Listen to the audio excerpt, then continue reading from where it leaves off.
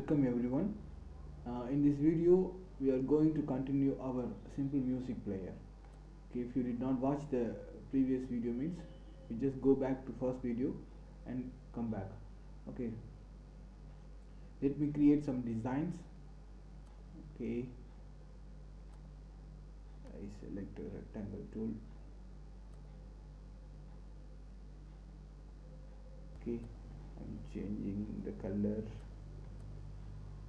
like this. Okay, then take a text tool and change the type into static text. Okay, flash music player. Okay, change the color into black. Okay, now add some effects to the buttons. Okay, 1 2 3, select all the 3 buttons, and you can see filters in the properties. Okay, so in filters you just add glow effect to these buttons. Okay, change the quality to I and change the color to white and increase the strength. Okay, this is just adding a effect to our button. Okay,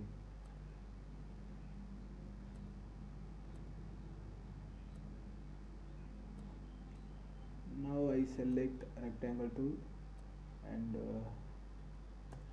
in rectangle option I give 10. So I want to change the color.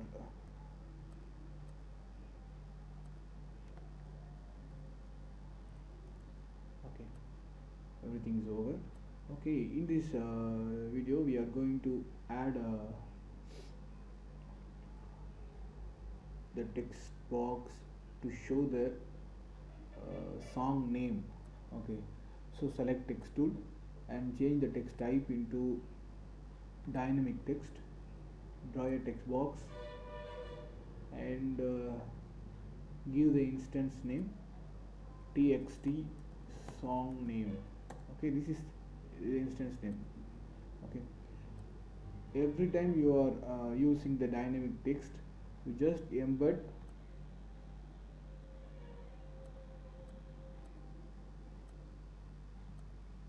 okay. Now go to the code. In playSong function you just write txtSongName.text equal to s.id3.SongName. Okay, now check the movie by pressing Ctrl plus Enter. Press the play button. The track name is showing. The thing is the text is aligned to right, so only that showing in the right side. Okay, okay, sometimes the song name may be null, so those situations it will generate an error. Okay, so to avoid those errors you just write this code: if s.id3.SongName is not equal to null, you just show the name of the file, else you just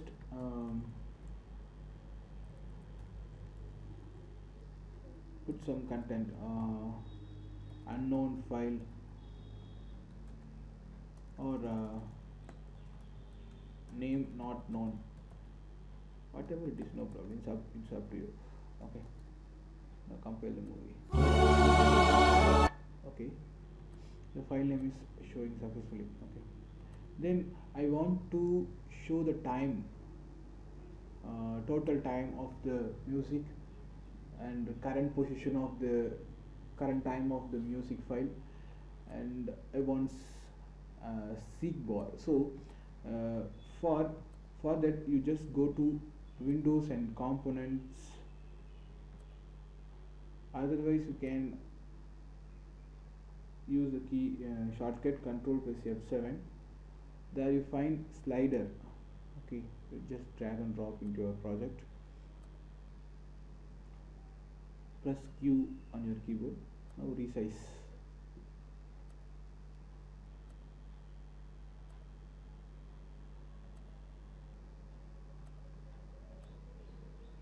Okay, this is my slider. Put some name, instance name. Seek slider. Okay, can give any name. It's totally up to you. Then draw one more text box here to show the total time of the music file. Okay, and create one more text, or copy the text box and paste here. This is for showing current time. Okay, this is for showing total time. So give the instance name txt total time txt current time.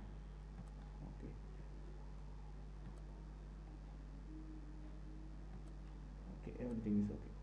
Now go to the code.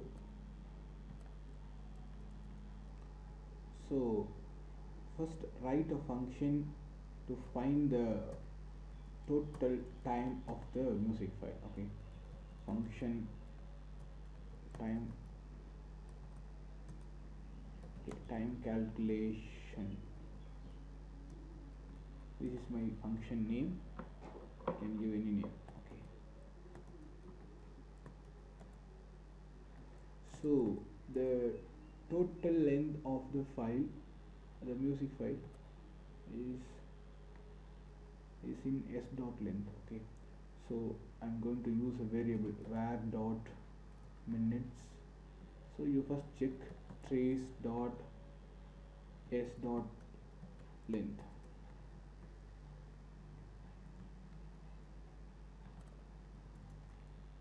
Okay, you just copy the function name and put it on the playSong function. Now compile the movie playSong. Here you can see the milliseconds of the file. Okay, so we are going to convert this millisecond into minutes and seconds. So for that I used minute equal to s dot length. Okay, so I need seconds, sorry, minutes. So for that divide by 1000, it will give the seconds, and I want minutes, so do this thing. Okay, so it will be in, because the value is returned by that s.length function is in floating point, so it may give the point values, but I don't need that. So use math.floor. So this function will round up the number, so round the number. Do the same thing for second. Now we need the reminder. Okay, so s dot length, instead of slash modulo 1000 into 60, so it will give the seconds. Okay, so after getting the result, you just divide it by 1000. So do one more thing. If minutes is less than 10 minutes, you just add a 0 in front of the minute. Okay,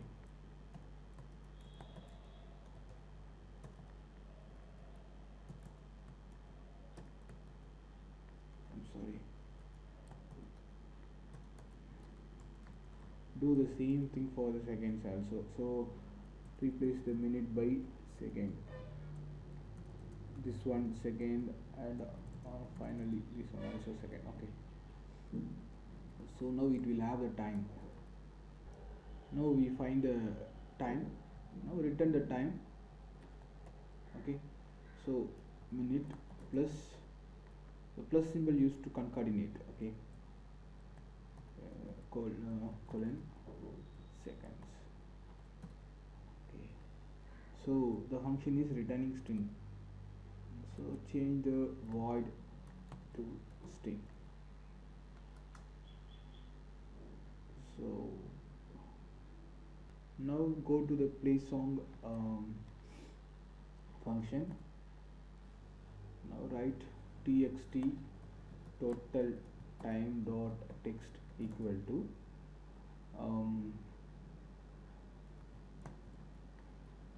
time calculation of s dot length. So you just add here time integer. Okay, so there is no need for s dot length here, just replace s dot length by time.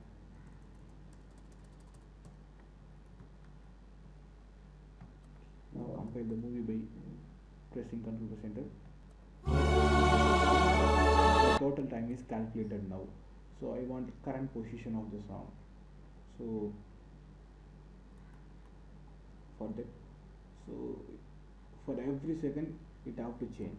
So for that I am going to create a timer. So where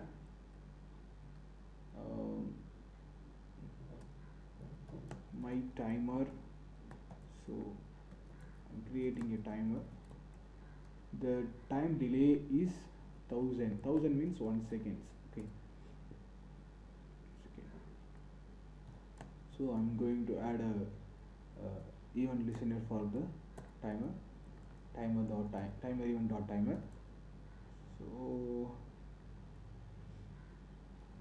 song timer is my function. Okay, song timer. The event is timer event. This function is returning void value.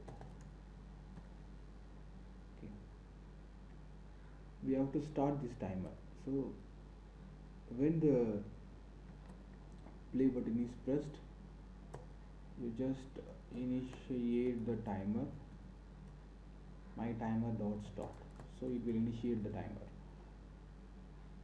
After initiating the timer, so you write code here txt current time dot text equal to time calculation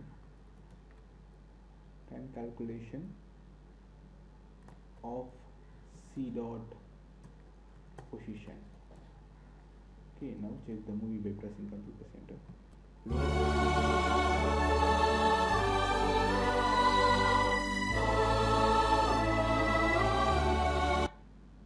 Something is going wrong. Okay, let me find out that.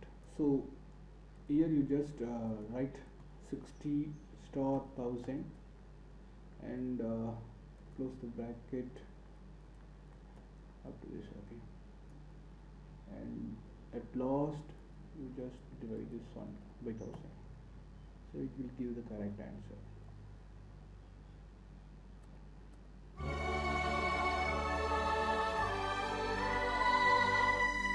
Okay, it's working very well.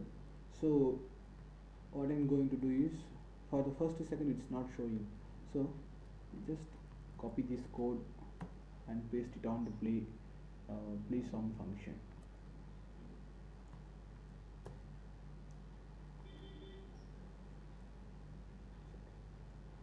Okay, now check, it's working fine. So the next thing is we have to concentrate on the slider. So the name of the slider is seek slider. So you first initialize the minimum and maximum value of the slider. In playSong function, we just write seek slider dot minimum equal to 0, seek slider dot maximum equal to math dot floor of s dot length. Okay, so the maximum and minimum value will be initialized to the slider. After that, go to the timer event. So in the timer event, you just write seek slider dot value equals math dot floor of c dot position. Now check the movie by pressing Ctrl+ Enter. I'm sorry. Okay, I missed L. What was that? Okay, I missed L. Mistyped. Okay. So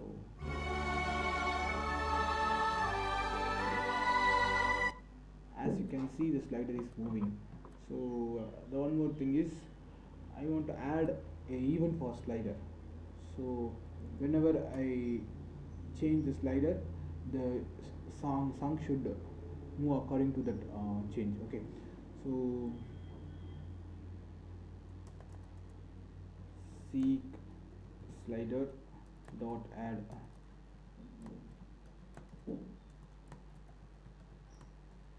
event listener. Event is change, so reposition. Okay, the song position will be repositioned, the song position will be replaced. Okay, function reposition, the type is event, then type is void. So you just write c dot stop.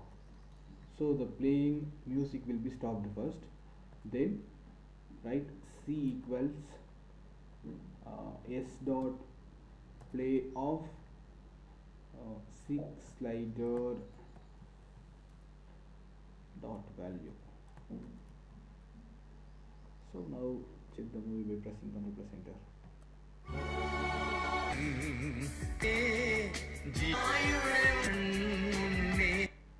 So it's working fine. So this is all about creating a